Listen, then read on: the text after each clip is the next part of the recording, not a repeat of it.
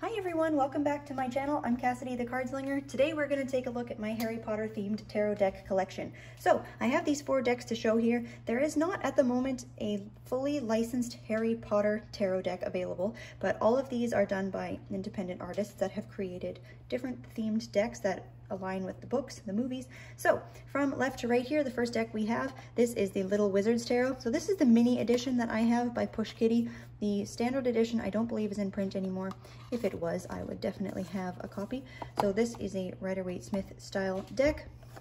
Then we have the beautiful Wizards Tarot. This is by Paper de Lune. I don't know if this one is in print anymore. I think it has gone out of print, but it may still be available on her website. Then we have the HP Tarot. This is by Eleanor Piper. And finally, the Harry Potter inspired fortune-telling cards by Wisdom by KK. So I will put links to everything below that is still available, or at least where I purchased them from. Like I said, yeah, these ones are Rider-Waite-Smith themed. This one is definitely more of a Thoth feel to it. And this one is a bit, I don't know, wouldn't say it really follows any particular set structure. So we'll go ahead and line them up here. I was going to talk about them as I was flipping through, but I don't want this video to be a million years long. So what I'm going to do is just flip through all of the cards, showing them all side by side. If I'm going too slow and you just want to see all the cards quickly, you can hit the little speed up button here on YouTube so you can just watch the flip through more quickly. There we are. Let's get these started. And last thing I'll say, the Little Wizards Tarot here, there are a couple of duplicates of cards, so you can pick which card that you like the best. So I will just pause shortly on each of those cards. Quick look at the back though. So starting on the right here, this is the back of the Harry Potter inspired fortune-telling cards. Then we have the HP Tarot. Back of it is like so, with the 4 emblems, symbols, photos for each of the houses. Then the Wizards Tarot is the back like this, and the Little Wizards Tarot has this little back. So this is, you know, the more cartoony, cutesy style, but it is, oh, it's fantastic. You're about to see. So yeah, I will be back at the end for a bit more discussion about each of the cards, but enjoy this flip through of my 4 Harry Potter themed tarot decks.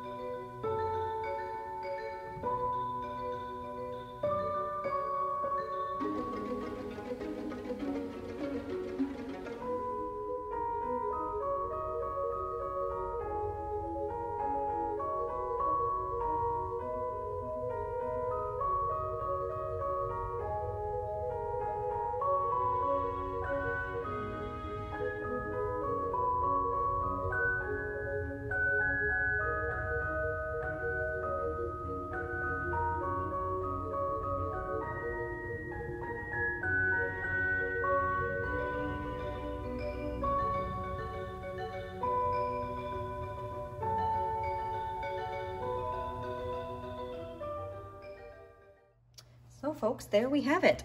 That was tricky. That was a little trickier to do than I thought it might be.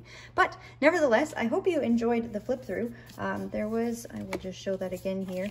In the Little Wizard's Tarot, there's this planned tragedy card, which isn't that fantastic? Dumbledore falling out of the astronomy tower there with that little sneaky look on his face. So anyways, I would love to hear your thoughts about the decks below, if you have one that you liked the best, one that you liked the least. I don't want this video to be super long, but I will maybe just give each of the decks a quick word. So we'll start, I guess, with the Wizard World Tarot deck. For me personally, I don't love words on my tarot cards, typically speaking. That being said, it is a fairly cute deck. It's fun to use in readings or as a supplemental deck. I wouldn't use it as a primary deck or a solo deck for a reading. I just don't find it's typically strong enough. And there actually is a spelling mistake in one of the cards. That, you know, I thought it was the World card. Should be at the end here. Well, wherever it is. I don't know that I can forgive that. it kind of dampers the deck. But I really like the artwork, and I like that it tells you who each of the characters are, because in some of these other decks you may be there may have been a couple of people that you're wondering who the heck they are. This deck did not come with any sort of guidebook. I don't think it needed to. So yeah, it's not a bad deck. I would say it's my least used of the three, because I do find it limiting with the little phrases on there. But that being said, if phrases are your jam, and it has a good mix of different characters through it, and it also has the suits separated by house. I don't know how I feel about Gryffindor being cups. I guess it does make sense in many ways. And then we have Slytherin as swords. Yeah, okay, I could get on board with that.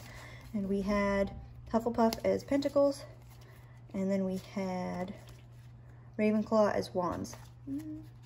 I don't know about that. I might have switched that up myself, but nevertheless, would love to hear your thoughts below, if you liked this deck, or thoughts about any of the decks. So the HP Tarot, as I said, this one is a Thoth-based deck, so if you're familiar with working with the Thoth system, you might really, really love this deck. I'm not as familiar with Thoth, but that being said, the artwork in this deck is absolutely stunning, and I do like that a lot of the pairs were kept, as in like Lucius and Narcissa here, the King and Queen of Cups.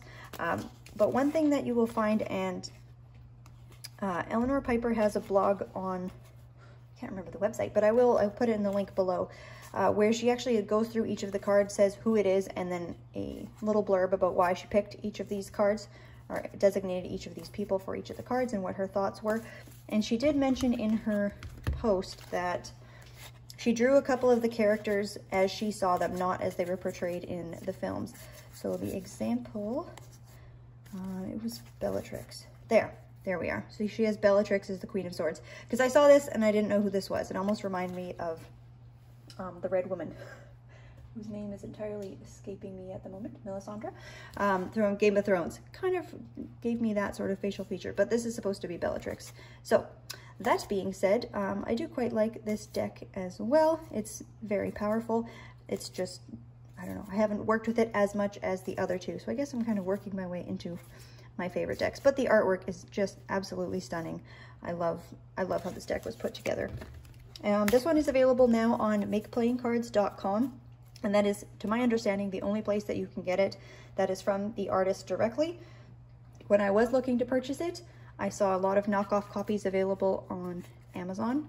Don't do it, don't buy it, it rips off artists. So if you want a deck that was created by a beautiful artist who put their time, energy, and love into a deck, pay them for it. I will never condone the purchasing of counterfeit decks. Stealing artists, stealing from artists, terrible. So these two decks are definitely my highlights, the ones I use the most, the Wizard's Tarot and the Little Wizard's Tarot. So very different though, of course. So of course, well, I guess we'll just start with the Little Wizard's Tarot. It's so darn cute. the cards are absolutely precious, but I really love the assignments that this artist chose for the different cards. I think they're perfect. I think they've got a lot of depth to them. This deck does read like a dream, particularly if you're someone who really knows the books, or at least the movies of Harry Potter. You might find that this deck reads super well. I'm not sure if it's still in print, but I will put the link to her website below where I got it. But it's just, it is such a great deck. Yeah, and a lot of the assignments, I also really enjoyed the fact that there are multiples of a lot of the cards, as you saw while we were going through the flip through there, because it's really fun to be able to pick. But it captures, I mean, it's brilliantly done. It is absolutely brilliant. I guess maybe my only gripe might be something to the effect of having Narcissa with, I believe this is Ollivander here, but I mean, I can get past it. I can get on board. Like, you know, the Page of Pentacles, the Weasley's Wizard Wheezes. I mean, it's just, it's so good. The assignments are fantastic. The artwork is a lot of fun. It is not a gentle, shy, squishy deck though, despite the fact that the artwork is very cute and sweet. I find it reads incredibly well. It's very powerful. I do personally, I always pick one of the cards. I don't know if this is relevant, but I would never have a deck that has 2 of one card in it, despite how much I think these are both fantastic 5 of Wands cards. I would only make sure to keep one in, typically when I am reading, unless I messed up by accident somewhere.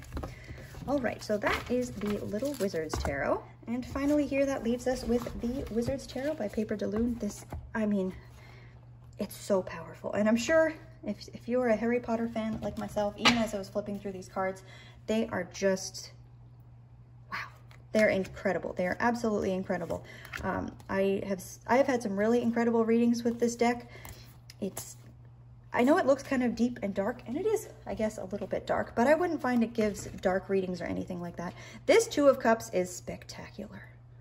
It's amazing. It's so good. We've got the Monsters Book of Monsters here. I mean, the Queen of Swords. This particular image from the Queen of Swords, and that picture of oh, I must not tell lies. Like, oh, it's chilling. It's haunting. It's so deep and beautiful. I love that it's got the imagery straight out of the movies. Oh, look at that. I mean, chilling. Absolutely chilling. You're not going to turn that card over and not feel something in your bones, I swear. So, I mean, you can certainly see. And for the 3 of Swords, like, wow. I could just go through this entire deck and ooh and ah all my way through it. Absolutely no problem. But well, I guess I didn't really talk about the cardstock. The cardstock on all of them is good. Not a problem. This is, I don't know what you'd call this. It's not a glossy finish. Good cardstock. This one also has good cardstock. I don't know. They're not bad. This is probably the thinnest cardstock of the bunch. The Harry Potter inspired fortune telling cards. And these ones aren't bad either, but they're definitely on the thinner side as well. Sorry, I usually start with cardstock.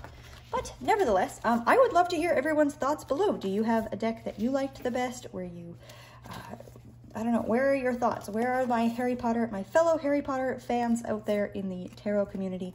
Would love to hear how everyone feels about these decks. And if you even work with themed decks of this sort at all, would you read with them? Love to have a conversation. So thank you so much for watching. If you want any more information on any of the decks, like I said, all my links will be below. I could definitely do dedicated videos for each of these, but my whole point is just to show them, because I came across a post not too long ago where someone in the community was asking what sort of pop culture decks people wish were available. And so many people posted Harry Potter.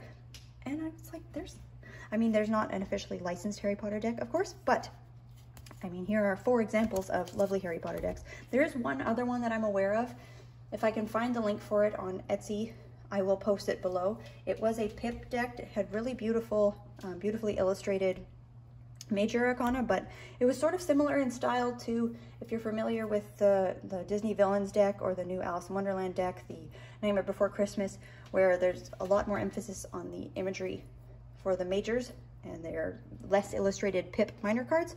It was something to that effect, which I was not particularly drawn to purchasing, despite the fact that I felt like I needed all 4 of these.